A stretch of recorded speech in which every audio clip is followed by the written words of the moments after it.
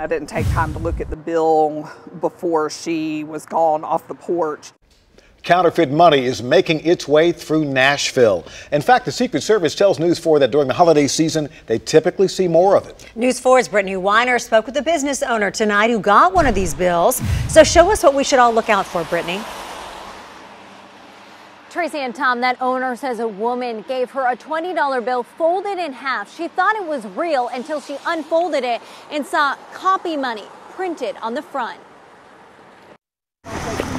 It was a busy day at I Dream of Weenie when owner Leslie Allen says a woman came up to her in a rush asking for change. She was handing me the $20 bill as I was getting the smaller bills for her. The woman was gone by the time Allen noticed the bill was fake. It had a different feel, and on the front of the bill it was printed copy money. The Secret Service says as Nashville has grown, so has the amount of counterfeit money being passed around. They say it's a crime of opportunity and suspects take advantage of the increased activity at businesses during the holiday season. And if they seem rushed, remember that you're doing a financial transaction and to take your time. Allen says check the money carefully. You can also use a counterfeit pen.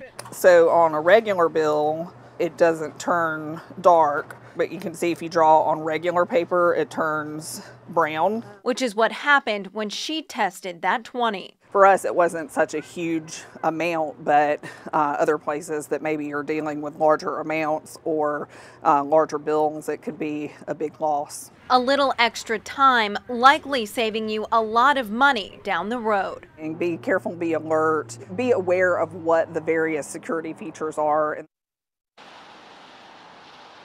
There are a lot of features and markings to look for on these bills to make sure that you don't become a victim.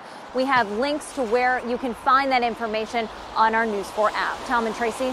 Brittany, thank you.